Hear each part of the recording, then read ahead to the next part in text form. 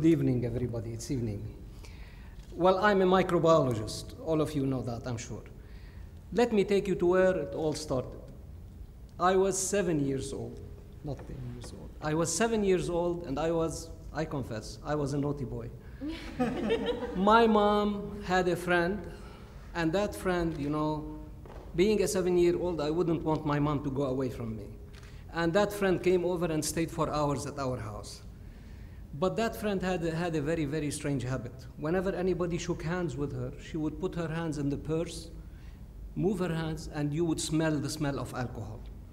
Well, we kids noticed these things. And we were 5 at the house, my cousins, my brother, and I. And we thought, well, when she comes next time, we're going to go in one by one. And let's see what happens. And this is exactly what happened, you know. We agreed that when she finishes her ritual of you know, cleaning her hands, the last person who entered would cough, and the one after that would go in. And this is exactly what happened. And 1, 2, 3, I was number 4. When I went in, well, I noticed that she was changing in color. I noticed that when I shook hands, she was struggling, her hands were struggling to find probably a drop of alcohol in that bottle that she had there.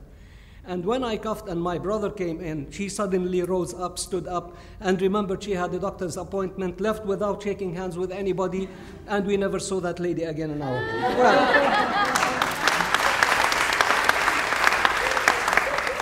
in that particular day, I felt that the scientist in me was bored, because I went there and I asked my mom, why did she put alcohol in her, I mean, she just put her hands in the purse and you could smell the alcohol. It was strong alcohol.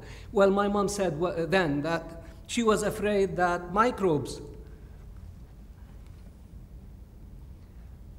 would come from her hands, from our hands to her, and she was obsessed about that. Well, I have to admit, now we know that, yes, true. The best, the most important, the worst way in which you can get a disease agent is from the hands. And yes, we have to clean hands regularly. Anyway, you know, when the issue of microbes started to come up, yes, I got so much interested in the issue, and I started to read on my own. I was 7 years old, but then I started reading when I was in Scouts. When I wanted to present anything, I would talk about a microbe or a disease. When I was at school, same thing. I graduated in the experimental science. I went into biology, and then, thank God, I got the acceptance to, as a graduate student in the microbiology program in the School of Medicine. That was, you know, a dream come true. I finished my master's degree, I started my Ph.D., and then another incident happened. A very important incident that I think is related to what we're going to talk about today. And this is, I was the graduate assistant to the chief of staff in the hospital, who was an infectious disease specialist, Dr. Marwan Awaida, God bless his soul. And he was the infection control committee chair. And the infection control committee chair usually takes care of something strange, infections that are strange enough that happen in a hospital. And he was called upon to investigate a case of people dying after open heart surgery. And well, he took his graduate assistant, me, and we went there and investigated the case. And yes, it was a bacterial infection, but the bacteria grew very, very slowly, and probably the lab grew it. But they did not in any way consider that as the organism that caused the disease, because we carry that organism on our body surfaces in many places in our body. So they thought it was a contamination and discarded it, while actually it was the cause of the infection. You know, that strange incident instigated me to think, why? Finding the organism was the answer to what was happening in the hospital. But what made that organism so aggressive? It's living on us every single minute. What made it so strong? What made it so pathogenic in scientific language? Well, I graduated, and then I still had that question in mind. So I sent these organisms to the Centers for Disease Control in Atlanta, Georgia, which is, as you know, one of the recognized centers of the world. And this is, you know, when I got the biggest surprise. Dr. Nawas, you are invited to come as a guest researcher in CDC. Wow. That was very big. And I did go there, and we found out that these organisms were actually new bacteria. They belonged to that same group of the bacteria that live on us, but they were new bacteria. And we characterized them, we published the information, but up till then, we did not get the answer. Why had they become so aggressive? You know, I came back, I worked for many years, I was in charge of a hospital laboratory. So many strange cases over time, and then I came to LAU. And I started teaching microbiology, and then the second passion in my life, to serve the youth. I was appointed Dean of Students for 12 years, but then I never wanted to take the job without continuing in the same passion that I had, teaching microbiology. And I always taught microbiology. And in whatever scarce free time I had, I wanted to read about what's happening in the field.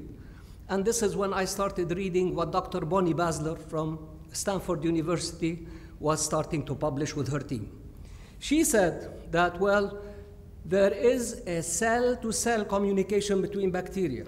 Bacteria usually communicate. And she, you know, with her team, found out that bacteria can produce a certain chemical. And they understood that chemical. It was their own language. And by understanding the amount of that chemical, they could know how many bacteria were in a particular area. And actually, they talked of the concentration of that chemical. They called it a language, and they called it actually an auto-inducer. And when that auto-inducer was in a certain concentration, then it gave the signal to the bacteria that you are now in a good number and you can do whatever you want to do. So what we had is a unicellular organism, but then it was acting as if it was a multicellular organism. So all the bacteria in a group were starting to act as if they are one single team working together. So that red thing is the auto-inducer, the chemical that it produces. And whenever the amount of that chemical increased, the bacteria, you know, would more or less know that now we are in a certain number and we are ready. But ready for what? You know, every time I teach my students microbiology, I tell them, well, the first step of any infection is usually attachment. They have to attach. And actually, this is what happens. So the bacteria come and attach themselves, and they form something that is known as a biofilm. And actually, this happens every day with us. Bacteria come over our skin, over our teeth, everywhere. And in that particular moment, this is number one here, this is when they first attach. And this is in numbers 1 and 2, it is easy to remove them. That's why when we wash our hands, when we brush our teeth, whatever, we can easily remove them. We can take them away. However, when they start accumulating, like in 3 and in 4, now things start to happen. They have reached quorum. And when we say quorum, yani they have reached the concentration that they think they are now ready to do something, and that something might be an attack. So at the end here, we find out that the bacteria that are released from that particular biofilm are not the same bacteria that existed in the beginning. They have something that is changed. Some characteristic had made them more and more different from the original. Now, when we looked at the two major groups of bacteria, the gram-positive and the gram-negative bacteria, which cover almost all the spectrum of bacteria, we found out that, yes, the gram-positive bacteria produce variants of a certain chemical, and the gram-negative bacteria produce a variants of another chemical. And if we just look at the structure here, although it's a chemical structure, we see as if they are more or less similar with differences. But then if we look at the names of the organisms, we see that there are different bacteria there, here in gram-negative organisms, here in gram-positive organisms, which this simply means that we have, for every single species of bacteria, they have their own language. They understand each other. They know each other. They can communicate with each other. But none can communicate here by using these same chemicals with the other group. So they were understanding what's happening, they were communicating, and they were deciding on what to do with us. So what happens usually is the following. The amount of that auto-inducer, that chemical, increases. And when it increases up to a certain limit, when quorum is reached, then that chemical would come over and enter into the cell and lead to some change in the DNA. And this happens in both the gram-positive as well as the gram-negative bacteria. So there is a change in the genes, and that change that has happened there will let them be totally different. They will act together to do so many different things. And amongst these things is a genetic change, having newer characteristics, and amongst these newer characteristics were being more toxic. They can produce toxins, they become more virulent, more causative of disease, and now that big question that was there is starting to get its answers. So now we know that in quorum sensing, the bacteria communicate and they are capable of really causing damage. Now, this is the whole story again, one organism, many organisms reaching quorum and leading to the change.